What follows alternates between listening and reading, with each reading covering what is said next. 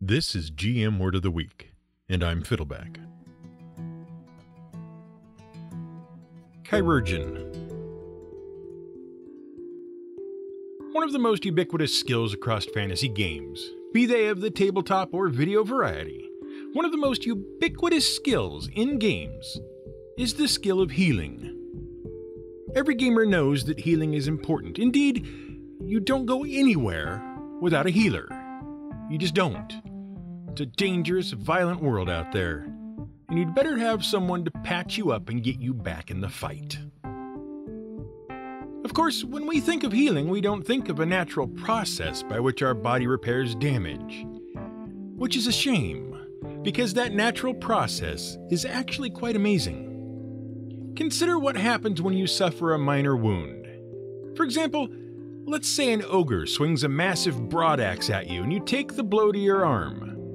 Assuming the ogre rolls about 8 points of damage and you're at least 3rd level, instead of being killed outright, you've got yourself a pretty nasty little cut on your upper arm. Now, your body is protected by an amazingly complex system of organs and tissues known as the integumentary system. And that system is responsible for protecting your body from infection and damage, maintaining your temperature, excreting waste, preventing excess water loss, storing nutrients, providing information about the external world, and blocking dangerous radiation. It also keeps all of your internal organs from being external organs. That's because your integumentary system is your skin. Well, it's actually any animal's skin, hair, scales, fingernails, and hooves, as well as all sorts of nerve receptors and fat tissue and sweat glands and all sorts of other good stuff. Your skin, your epidermis, handles all of that stuff above. But the most important roles it has is keeping what you need inside in and keeping bacteria and parasites and other pathogens out. And when that ogre gives you a little cut, your body has 2 immediate problems. First, there's a hole in your body out of which your blood can flow, and you need that blood to live. Second, there's a hole in your body into which bacteria can stream. And if bacteria infect your body, they can cause some major havoc. And so, your body has a 4-part response to damage like that. The first part is called hemostasis.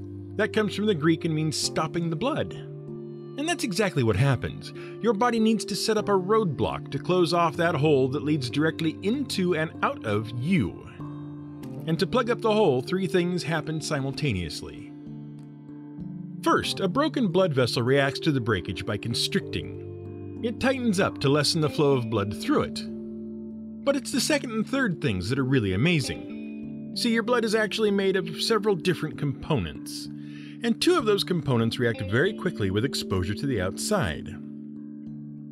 First, there's thrombin. When thrombin activates, it starts pulling little dissolved proteins out of your blood and stringing them together in long, stringy strands called fibrin. The fibrin strands form a mesh or net over the breakage.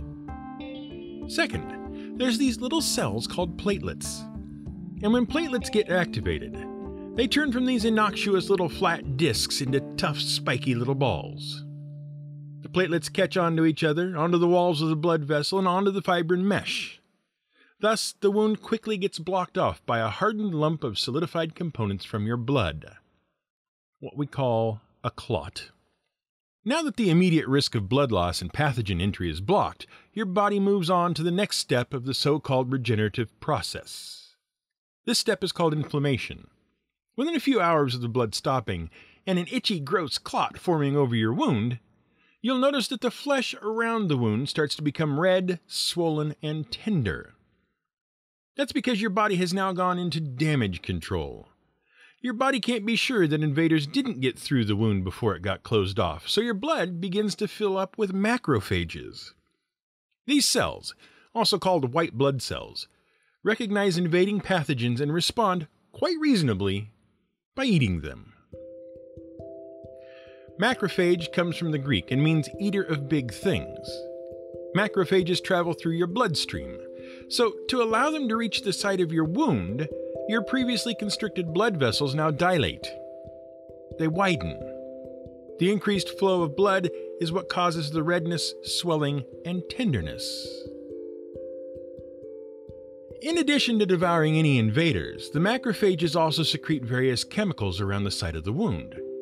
These build up over the course of a couple of days and serve to signal the next stage of healing to occur. During the proliferative stage, blood cells known as fibroblasts respond to the chemical signals and cluster around the wound site. They begin producing long strings of protein called collagen. Now, collagen is an extremely important protein used throughout your body. It provides a structure or framework for your body tissues. Mixed with minerals such as calcium, collagen provides the framework for bones and teeth. Without minerals, the long strands of collagen provide the tough, stretchy scaffolding that holds together the cells in tendons, ligaments, cartilage, and skin. Collagen also provides the basis for one of the most delicious desserts ever. When collagen is dissolved in water, the result is a gelatinous substance called gelatin. And gelatin is what gives Jell-O its woggly-joggly gelatinousness. Incidentally, collagen can also form the base for various glues. To this day, animal hides and bones are still ground up for their collagen. And that's the origin of the idea of sending horses to the glue factory. We apologize if you never look at Jell-O or glue the same way again. But we digress. The collagen strands pull the edges of the wound together and provide an anchor point for new skin cells as they are born from the existing cells around the wound. And within a few days, the scab falls off and reveals a pale patch of fresh skin. Good as new. But interestingly, the healing isn't over yet, even though it seems like it is. There's a fourth stage of regeneration called remodeling, and it can go on for up to a year after the wound seems to be healed and done with. During this stage, your body actually rearranges the collagen scaffolding, and the collagen itself is restructured into different types of proteins. Your body does this to strengthen the newly formed skin and the muscles, nerves, and blood vessels around it. Now, it is interesting to note that regenerated tissue, that is, a healed wound, is never quite as good as the original. For small wounds, assuming you are healthy and heal well, the newly repaired tissue can recover 80 to 90% of its original strength and functionality. But after a more severe wound, the healed tissue may be significantly less strong or functional. That's part of the reason why serious wounds can leave a scar. But even leaving aside the reconstructive period of healing that can take up to a year, natural healing is just a bit too long in your average video game or computer role-playing game. That ogre is coming back for another swing. And even if that one doesn't kill you, there's always another ogre. And so in the gaming milieu, we tend to think of healing as something that comes from an enchanted potion or a magical spell, or if we're in a modern or sci-fi setting, from an injection of some unknown substance, or from eating a medical kit. The point is, healing in games is usually instantaneous. Worse though, that instantaneous magical healing is usually so prolific among the heroes of the game that zero thought is given to who is providing for the medical needs of all of the quest givers and shopkeepers and random expositional schlubs on the street that fill the rest of the world. For that matter, if you found yourself transported back to the Middle Ages and you broke a bone or had a fever, where would you go for help? Well, your first stop might just be a barber. Today, we think of a barber as a hairstylist, specifically a hairdresser who specializes in men's hair. And while to some extent barbers have always had something to do with hairdressing, barbers have also played a lot of other roles in society. For example, a few thousand years ago, during the late Stone Age and early Bronze Age, they had the important job of letting evil spirits out of you and tying good spirits into you.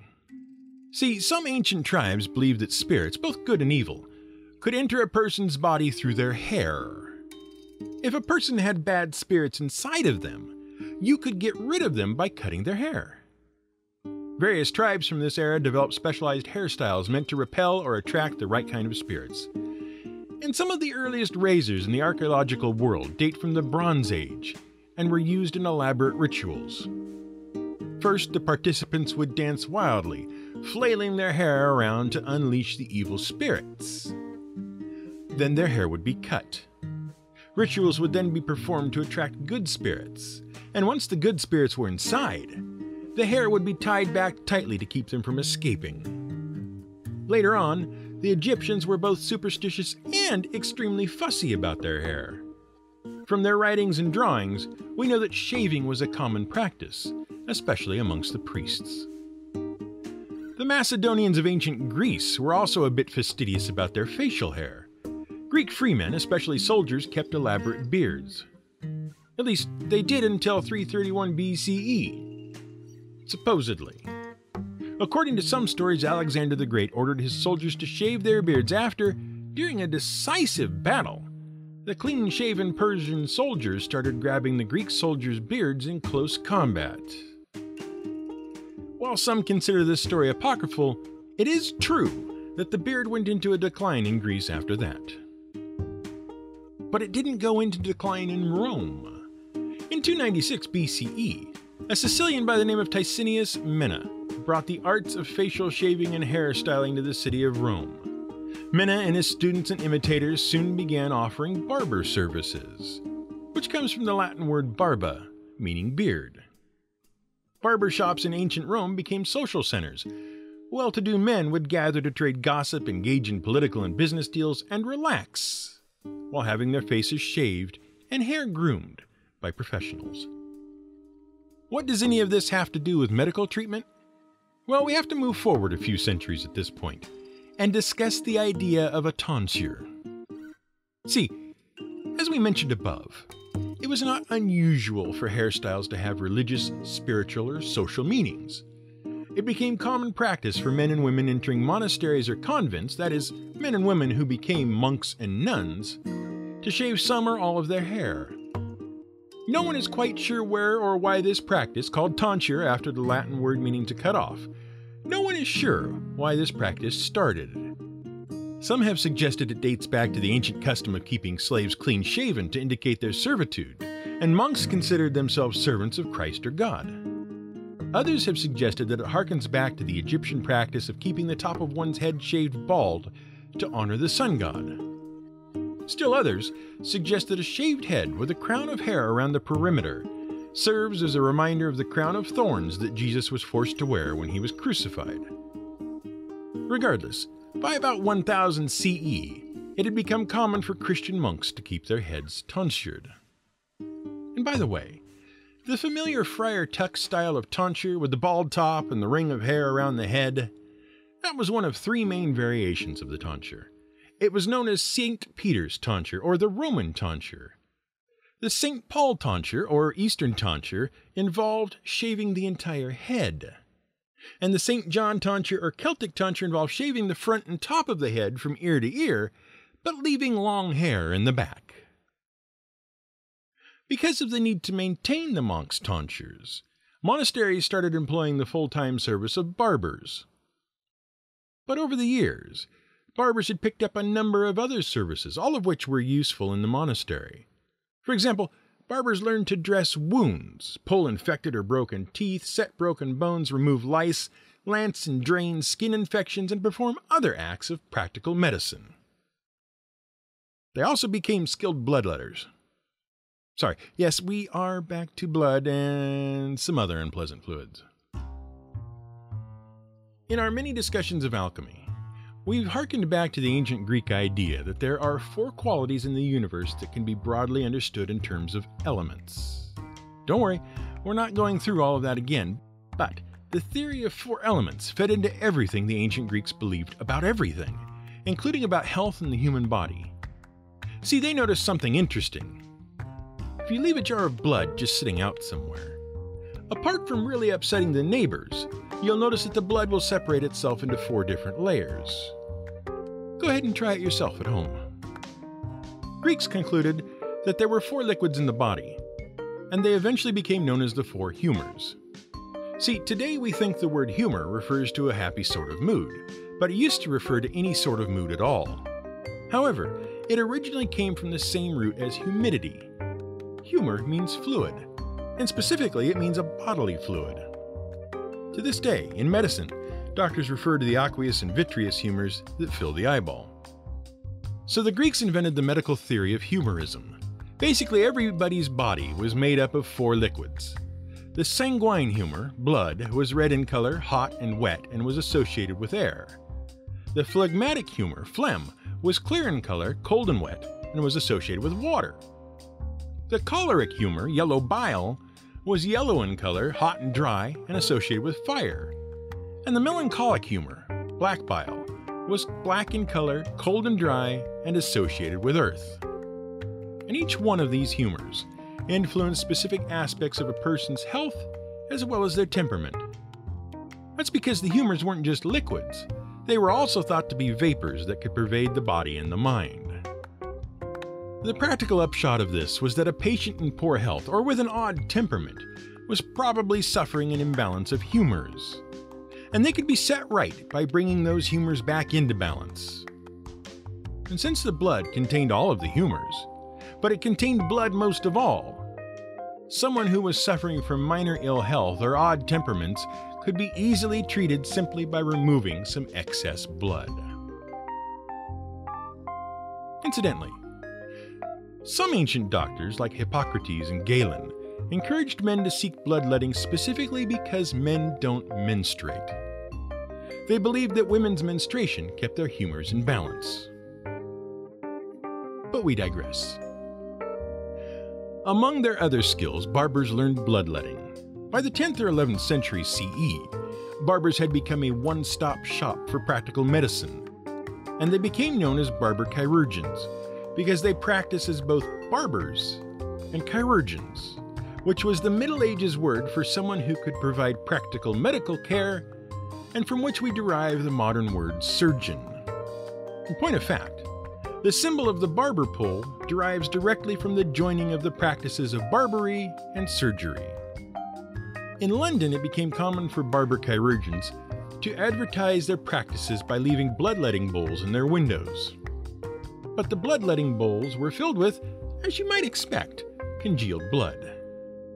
The blood attracted flies and exuded a horrible smell. Eventually, in London, the practice was outlawed, and this left the barber chirurgeons without a simple way to advertise. So they replaced the bowl with a pole around which they would wrap blood-stained, but not bloody, bandages. Thus, if you saw a pole wrapped with red bandages, you knew there was a good place to get a shave, a haircut, and have some of your excess blood drained to cure your indigestion. And that's the origin of the barber pole. And that's what you would look for if you suddenly found yourself transported into a fantasy world, only to discover you were actually in 12th century Europe, and that there were no healing potions to be had. What you probably wouldn't look for was a physician. See, today we think of physicians as doctors, but in the late Middle Ages, physicians were academics.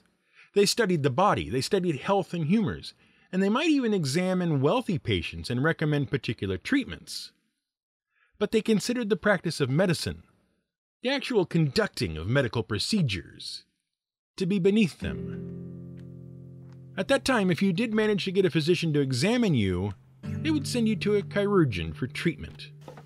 They certainly weren't going to get their hands full of sanguine humor and yellow bile. Between the years 1096 and 1745, barbers suffered from frequent professional identity crises thanks to guild and academic politics. It all started in 1096 CE in France, when the Archbishop of Rouen prohibited the wearing of facial hair.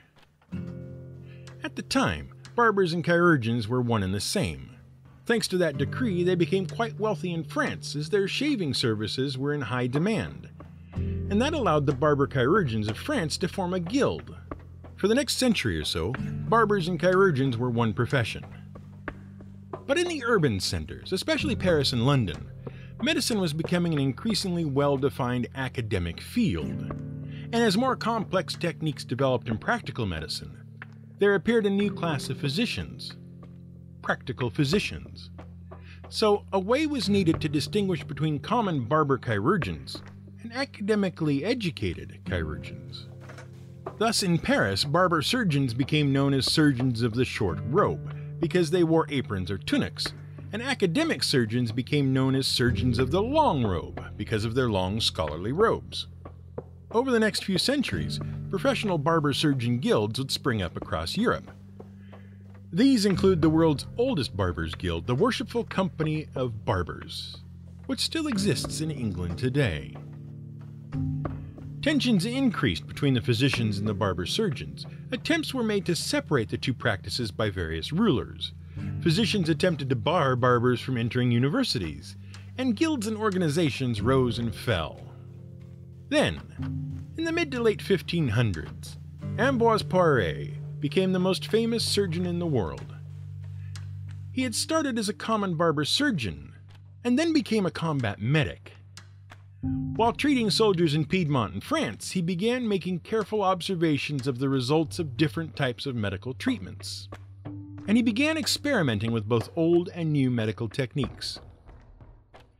His experiments led him to reject some of the common medical practices of the day, such as treating wounds with oils, in favor of ancient Roman practices, like treating wounds with albumin and turpentine. He also challenged the practice of cauterization, that is, burning wounds closed.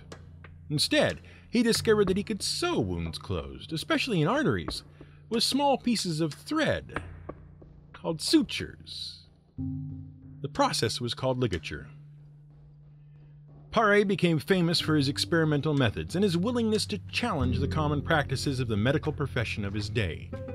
He wrote several books and served as the royal surgeon to both King Charles IX and King Henri III of France. And as a result of his fame as both an academic physician and a common barber surgeon, various laws were passed in Europe merging the organizations of barbers and surgeons, particularly in England and France. That merger would last until the mid-1700s, when the barbery and surgery were finally separated by law once and for all, and barbers were forbidden from practicing surgery. And so, while you might be toasting your victory in combat with a tankard of greater healing potion, spare just a moment to consider the fact that the person who's paying you for those 10 werewolf pelts is probably sitting in a comfortable chair, enjoying a hot shave, a relaxing trim, and is having his blood drained into a bowl to perk up his mood under the careful ministrations of his friendly local barber Chirurgeon. This has been GM Word of the Week. It's written and researched by the Angry GM and produced by me, Fiddleback. You can support us on Patreon at patreon.com/GMWordOfTheWeek. You can find more at gmwordoftheweek.com and theangrygm.com.